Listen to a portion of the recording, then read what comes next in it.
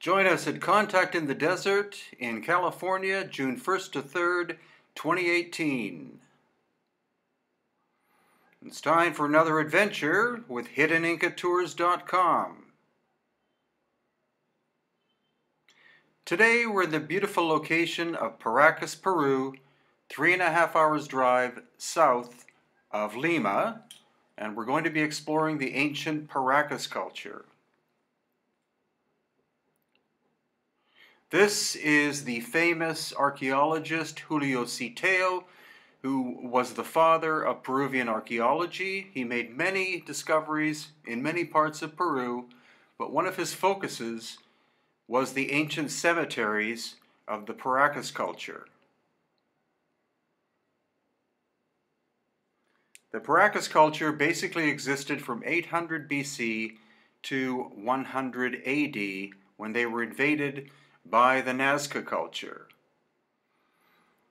The location of the Paracas culture is around Pisco, Peru, and the Paracas area of Peru.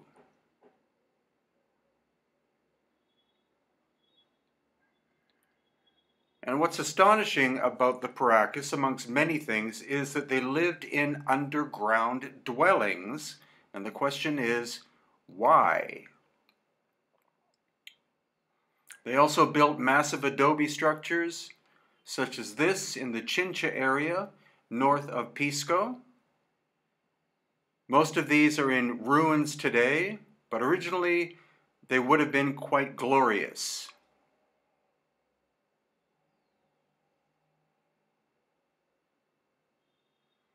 Their housing was really quite primitive, these ones above ground, but then the mysterious ones that were underground.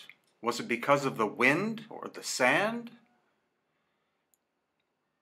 They were also experts at brain surgery 2,000 plus years ago, and archaeologists are still debating as to why this brain surgery was done so much in this culture. But here you see examples of the brain surgery amongst elongated skulls, and these are the tools used, made of obsidian. Basically, a segment of the skull was removed, and then a gold or silver sheet was put on top. And these are more examples of elongated skulls. And you can't tell in this video, but most of them had red hair.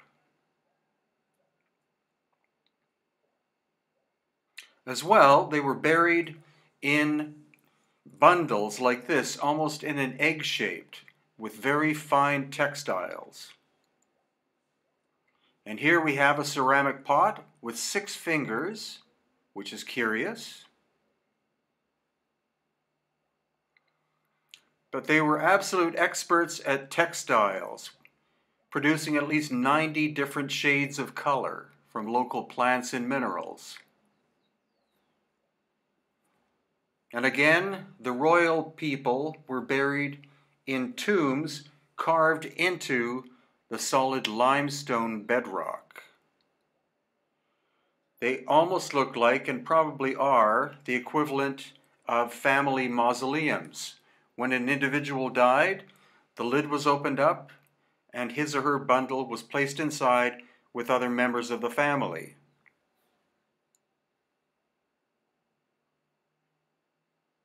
And this is an example in the Paracas Museum of what one of these royal cemetery mausoleums would have looked like, including personal effects such as ceramics.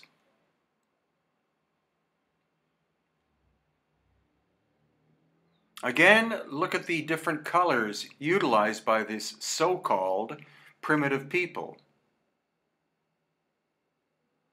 And they were able to get hold of alpaca wool somehow. Alpaca grows or live in the highlands of Peru.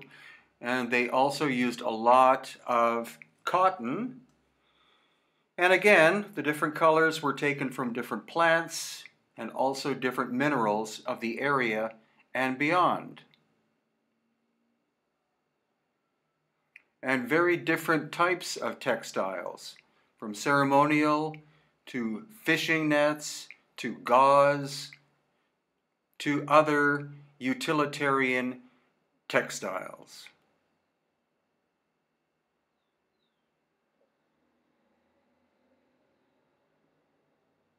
This is the god of the Paracas, called Kon, as in Kon-Tiki, and notice Kon is shown with red hair. And here you see what once was a Paracas city.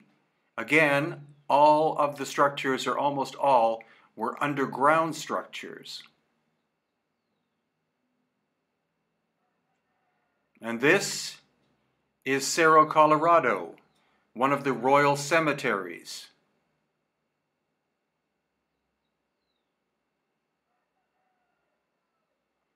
So thank you for coming on this little adventure, and we hope to see you one day on Hidden Inca Tours, whether in Peru, Bolivia, Egypt, Easter Island, etc. So these are related books at Amazon.com. The Enigma of Cranial Deformation, co-written with David Hatcher Childress. The Elongated Skulls of Peru and Bolivia, with a focus on the Paracas culture. And these are upcoming tours for 2018 at Hidden Inca Tours. Mexico, study of the Olmec, Toltec, Maya, and Aztec in January 2018. Our return to Egypt, exploring lost ancient high technology in March 2018. Contact in the Desert in June 2018 at Indian Wells, California. The Inti Raymi Inca Celebration of the Sun in Cusco and beyond in June 2018. Our annual Elongated Skulls Tour of Peru in August. And our exploration of the Croatian coast and Bosnian pyramids in October 2018.